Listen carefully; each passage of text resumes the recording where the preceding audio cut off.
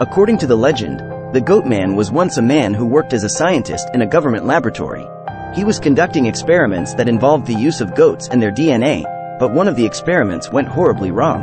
As a result, the scientist was transformed into a creature with the head and body of a goat, but the arms and legs of a man. The Goatman is said to be incredibly strong and agile, with the ability to move quickly and silently through the forest.